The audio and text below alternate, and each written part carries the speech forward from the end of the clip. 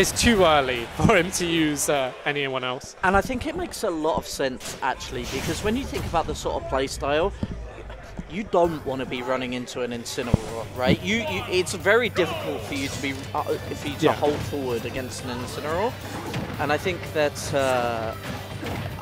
Oh god. Oh. We're starting on Town City, by the way, so as you can see. Incineroar versus Wolf. This is basically, I feel like Incineroar is kind of not too far away from Kazuya in terms of the way you have to approach him, right? Like, and I know that sounds weird, but think about it. Like Incineroar kind of has not really a large burst range, but if you make a mistake, you are probably taking 80 for it. Especially with Revenge. Literally going to take the stock. I'm telling you, man, he's stupid. If you make a mistake versus Incineroar, you will die for it, especially off the most recent patch. Well, it's definitely that kind of like glass cannon feel, right? Like, I mean, by the same token, he's heavy. If Incineroar takes or makes a mistake, he can die just as easily because his disadvantage is awful, and he's also got an awful recovery. Slightly better than maybe you'd expect it to be, especially with being able to use the side B and the up B, not suffering from Little Max Smash 4 syndrome. Yeah. But something... what's interesting about this set so far... Wait a second, how much damage did I just do? Sorry, go on. This is what I'm saying. So, like, Streakz can be dominating the neutral right now, but Afro only needs there you go. He finally takes that first stock. He's 98 behind. Considering it was like a zero, almost near zero to death in the He's dead again. This is what I'm saying. Incineroar, under the hands of someone like Afro, who's quite calculated in the way he plays. You know, Revenge is ridiculous. Here we go. Okay. Can Streakz get something started? I feel like what needs to happen right now is Streakz needs to get the ball rolling. So what's happening at the moment is that he's getting little chinks, right? He's getting little hits over and over again, but he needs something big to come back. Nice wait there. Very nice waiting out the Revenge. Yeah. The big issue with fighting Incineroar as well is the fact that because Revenge is frame 1, you could be doing a combo that might be true on most characters, but if Incineroar can get that frame 1 in Revenge out, you are eating 80 on the next interaction. Oh, that was Here we go. Nice up B from Afro there. Ooh. Don't die. Good DI. Okay, good DI. I don't think it was going to kill him. I thought he was going to die. I thought the sparks were for Streakz, yeah. For Streakz, not for Afro. Okay, yeah, this is good. Wolf cannot engage at the moment. Here's the thing. Afro needs one interaction. He wins. There you go. All right.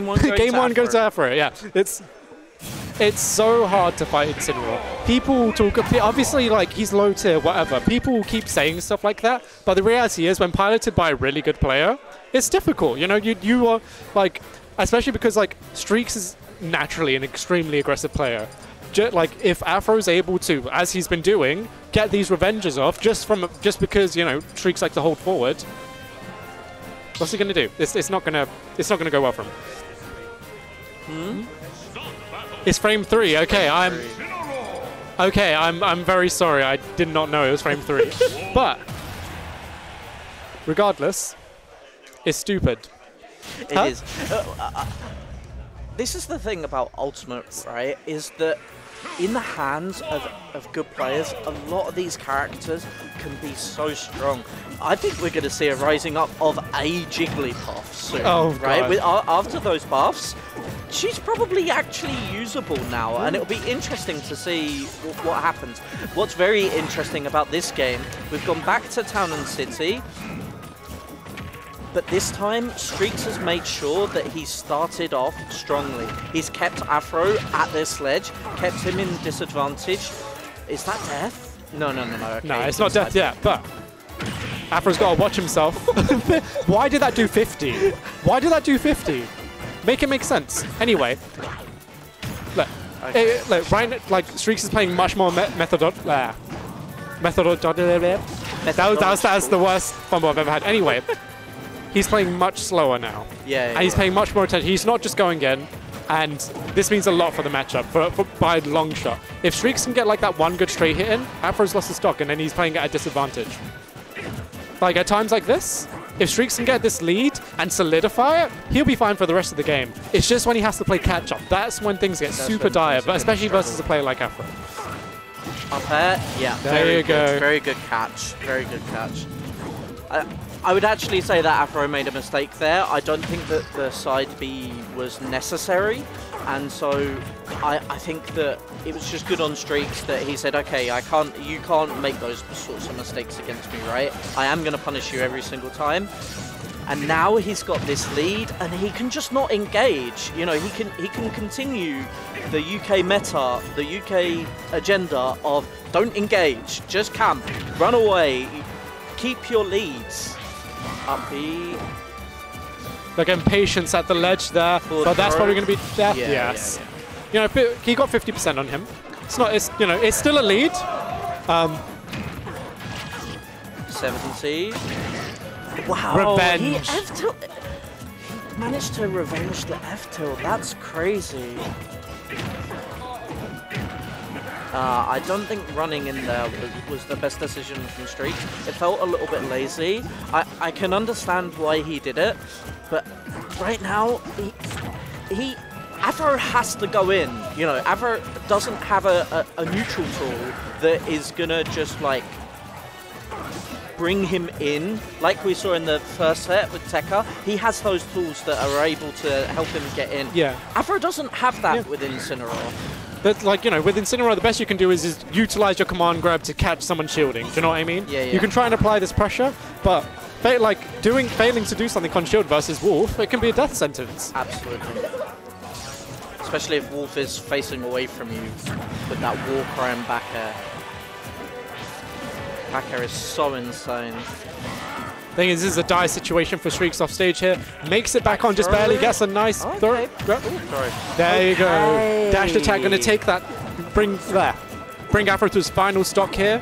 I would have been very interested to know what Afro's DI was on that F throw, because I think if he DI'd away, he could have slid off the ledge and just reset to the neutral because of the of being at the ledge. A ledge option was certainly better than taking that dash attack for sure. Yeah, absolutely. But you know, Afro's going to fight straight back. Both of them on their last stock. Streakz with a narrow lead right now. He's going to try and extend it here. Let's see how far he can get with it. Doesn't fall for revenge and back as him. Okay. Streakz taking game 2.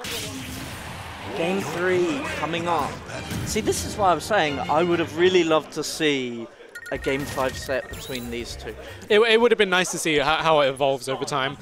Well, yeah. Yeah, Streakz definitely learned from game 1. I can't just go for it. I need to wait. I need to be patient. And once I watch for the opening, it's free. Absolutely. It's just making sure I don't fall for it. I wonder what stage we're going to go back to. Do you think we'll go back to Town and City? There's so many games to switch it up. Let's see. I don't know how quickly they're going to head into third game, sorry. Streakz is taking a quick drink.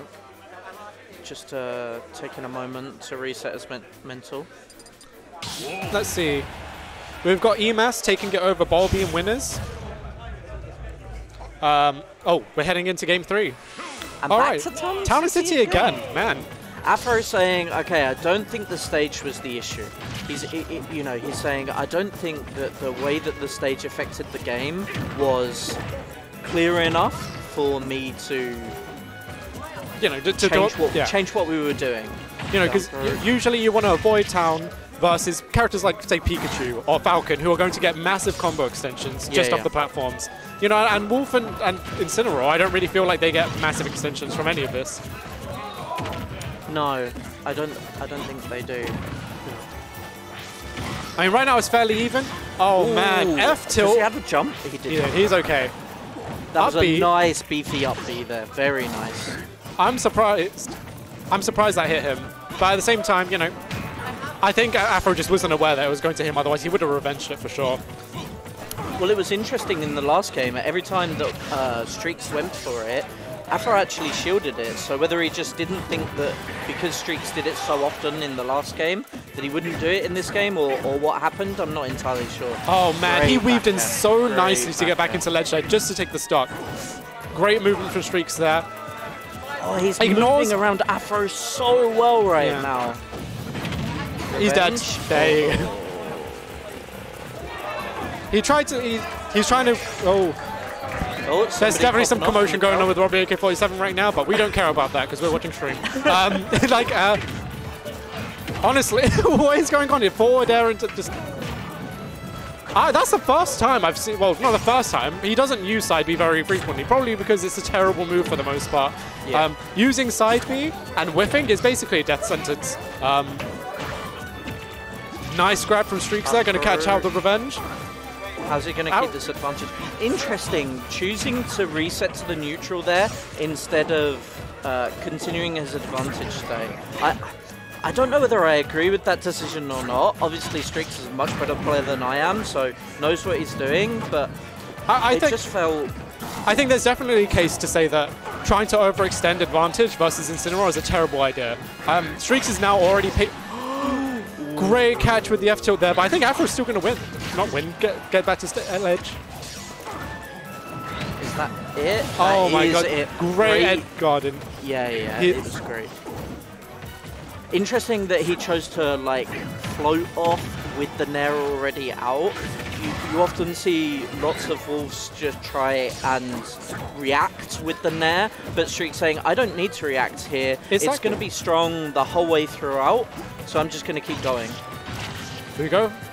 Not overextending these forward airs because he knows that revenge can come. That's like the significant notice you can see. Jeez. That's the significant thing you can notice about Streak's advantage state ever since game 1. Like, he knows he has to be extremely careful. That's why he's choosing to reset to neutral in advantage sometimes, because he has to pick and choose, you know. Ooh, but great up air. Oh! That was a great read from Streakz. Great read from Streakz. Streakz taking the set. That was a good set. That'll be 2-1 to Streakz. Afro is going to be sent to losers something. Let's see, where is he? Where is it? Looks like he's going. Losers round 2, right? Yeah, it must be. But let me just seems my Smash GG is